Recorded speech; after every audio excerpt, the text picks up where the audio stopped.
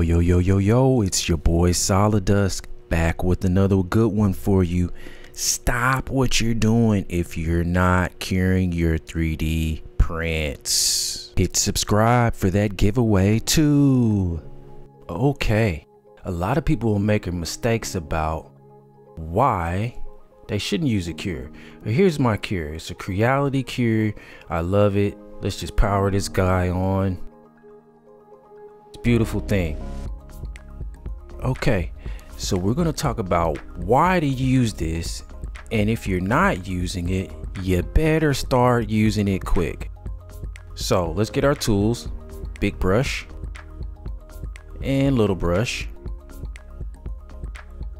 Big brush, soft bristles, of course, and little brush with the soft bristles. Excellent.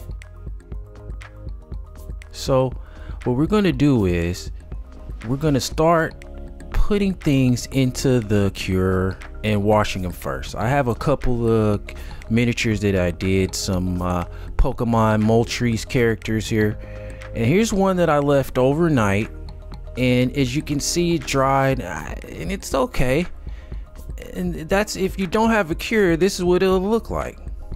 Okay, so this one we just did today, and it looks the same, but we're gonna go ahead and cure this guy and see what the difference is. We're gonna let the other one dry and see what the difference is. So okay, let's get this guy going. Take off our plate here. It's got the mirror finish. We'll talk about that later. Let's get our cleaning solution. And the good thing about this is it saves your solution and has a little leveling system here, so you can see how much solution you have left and how much you've used. Let's get it put in position. All right, take off the lid. As you can see, that lid is airtight. Keeps your solution in there and keeps it from spilling out. Okay, let's get our little Minecraft dog here. He's gonna watch. All right, let's get our solution ready. And now we'll get our washing basket. We'll put our miniatures inside our basket. Normally I'll put both of those guys in there, but this time we're only going to do just one miniature. So we're going to take the other one out and put the one in there we are going to cure. Perfect. Let's gently put the basket into the solution. Excellente. Put our cover back. Bada boom, bada bang, bada boom. Change our settings here. Now this cure has several settings, and we'll talk about those real quick. You have the beginning here is wash or cure, and then this changes the speed. And then that's our timing. And then this is just our start button. Okay. Now once it starts circulating and pushing the solution up through your character. And it gently agitates the solution and circulates it back through the character. Okay, we'll take a quick intermission and let that go ahead and wash. And we'll come back once it's done.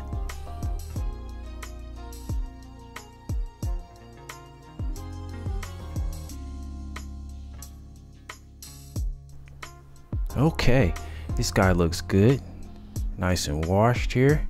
So we're going to take it out and gently pull the basket out. Just rest that on top of the bucket and let the rest of the solution drip off the character. Let's take a look here. Okay, so this one has just been washed one time, and as you can see, the color is kind of starting to change, but the detail is being brought out. Let's take a look. Okay, so this one has been put in the wash, and we can tell it has a little more detail than this one that has not been washed. So let's put these guys back in our little tray here, and then put the other one back in the basket, and let's wash this guy one more time just to make sure it got all the debris and things off. Place our cover and let's hit start. Our settings are already good, so we're ready to go. We'll take another quick intermission and let that wash really good, and we'll be back.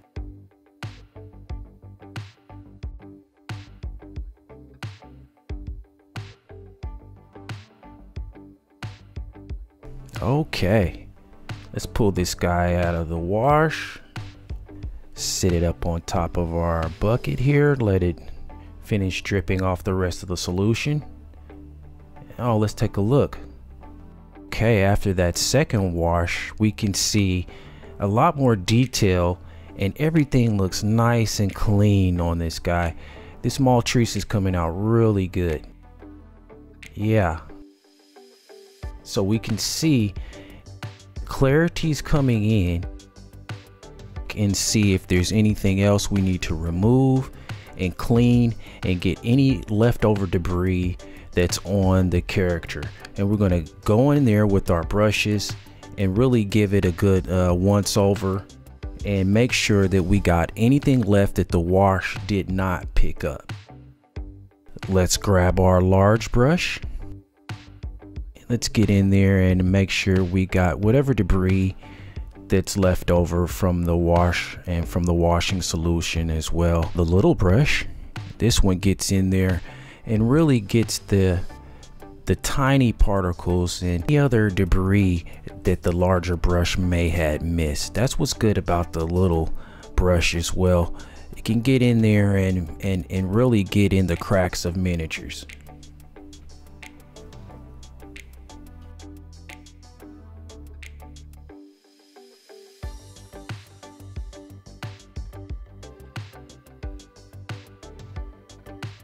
That looks good. Takes a little time sometimes to make sure you get this right. Okay, now you can see the difference between the one that has been washed and the one that's just been sitting out left to dry. It's a clear difference between the color, and it's a little bit more soft looking. It's almost really soft feel as well. Okay, so here we have our two miniatures, one that has been washed and ready for the next step, and one that has not been cured. Take a closer look, make sure there's nothing that I missed. Okay, let's get our lid for our washing solution. What I like about the washing solution is once you make a batch, it's usually good for at least 40 washes. The container makes for easy storage as you can just put it away for later use. Okay. Get our miniatures back out here. We're ready for the cure phase. So we need our plate, which has that mirror finish. We saw it briefly earlier, but now we're ready to use it. Microfiber towels. Let's give it a nice clean always before you use it or cure any miniature or any figure that you've done in your resin printer. And that's every use, you want to make sure it's nice and clean. Give it a once over and just put it in position gently. This is the brand of microfiber towels I use, Platinum Microfiber Towels, and it's a really good brand. It comes with 40 in a box, so you have plenty. They'll link at the end of the show. Okay, let's get our miniature. This is the one that has been washed and is ready for phase 2, the cure. This is the best part. You just sit it on that plate there. Position in a way that the light hits every angle as best as possible. Put our lid on and change our settings to cure.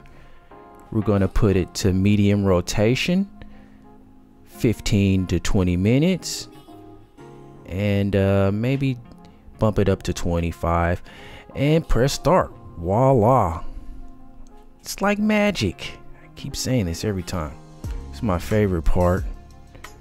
And we're gonna let that UV light cure the resin print. I like to watch it while it's actually curing in this process, but we'll take a short intermission and come back.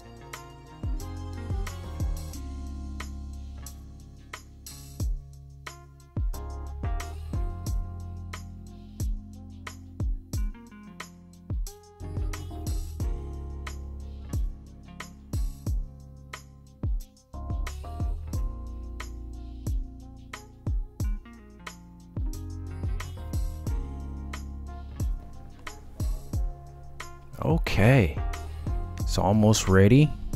Just got a few more seconds here on the timer.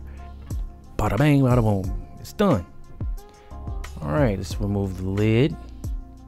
And wow, look at the color. It's really different now. It has a really good tint on it. It's almost like a blown glass look. So the detail is really popping, and we can see the difference in the wings and the beak, and the difference in the miniature that we didn't wash or cure. Yeah, big difference. Okay, let's get both of the miniatures here and give you a closer look, and we can take a closer look and see exactly the differences between not curing and curing. And as you can see, my left there, the one that just has been sitting out and just drying, and the difference between the one that we washed and cured on my right. The color is a significant difference between two. Let's put them side by side again, as we can definitely see the difference between the wash and the cure. And this is ready for paint. We're gonna prep this guy up and put some paint on it. But simply put, you never want to do a resin print without having a wash or a cure. You're just wasting your time. It definitely is a big difference, and especially when you're going to paint and be detailed with your miniatures. So let's put this away, and we're going to brush off any remaining debris with our small brush. Just get in there and make sure there's nothing left before we paint it and prep it for painting. Looks good so far. Just make sure, and it's always good, this step. I know it's tedious, but it's definitely something you want to do, is brushing off any leftover debris and fragments before you paint and before you cure too. Excellent.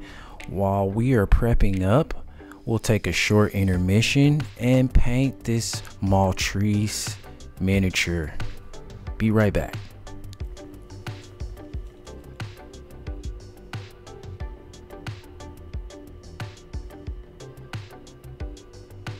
Okay, this is our Maltese after we painted it. It looks really good, and you can see just the detail popping out from curing.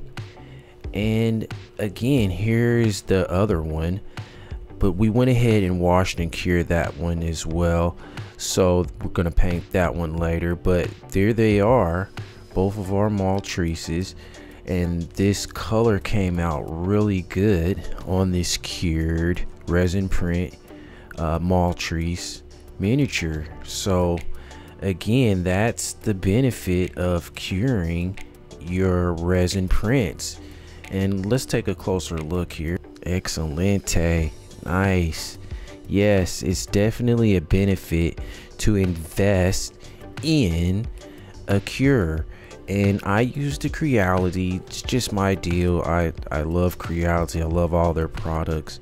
But hey, whichever resin print you're using, whichever resin printer you're thinking about using, don't even print anything without investing in a cure.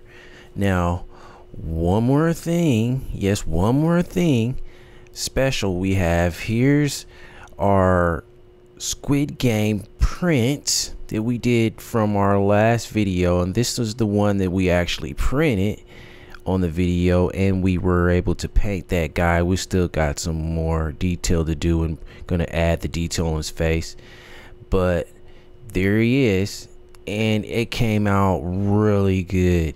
Bottom line, you can't do any of this without having a cure after you do your 3D prints. So don't be lazy. Get your cure, wash your prints, and you'll have some great work to show your friends, just like these Squid Game guys and our mall trees. Well, that's all I got for you. Thanks again for always supporting our videos. Leave a like, hit that subscribe, and be ready for our $500 subscriber giveaway. Yeah, we're giving away $500 to a lucky subscriber. Thanks again. Much love, your boy Solidus. XJR Gaming.